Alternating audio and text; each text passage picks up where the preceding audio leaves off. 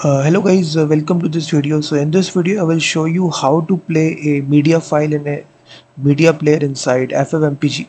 So there is a utility which comes within FFmpeg, which is FFPlay. So I have this media file right here. It's a simple MP4 file, 30-second video. Hello guys, right. So instead of playing it inside a media player, split in FFmpeg also have a media player. If you just open command line, and there is a command here that I will show you.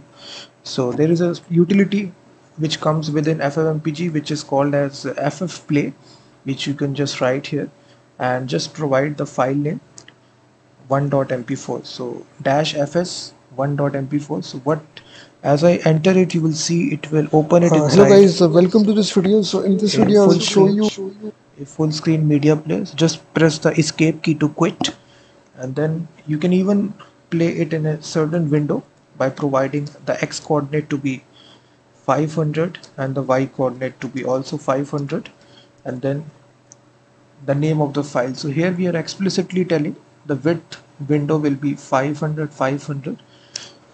hello guys, welcome to this video. So in this video I will show you it also contains its own media player, so you can just resize it. Let's suppose make it the height 800. hello guys, welcome to this video. So in this video I will show you how to change frame.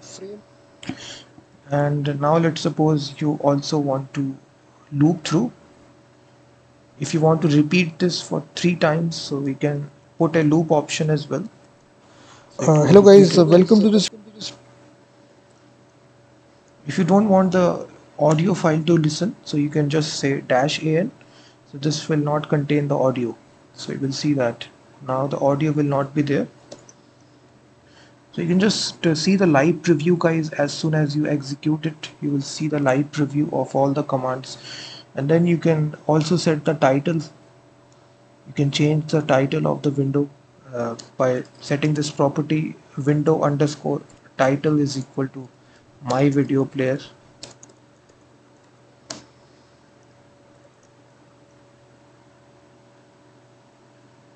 So this is -window_title.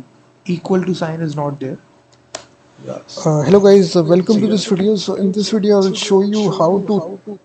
I have given all these commands, guys, in the description of this video, so you can do this very simply. And thank you very much for watching this video, and also check out my website freemediatools.com, which contains thousands of tools regarding audio video.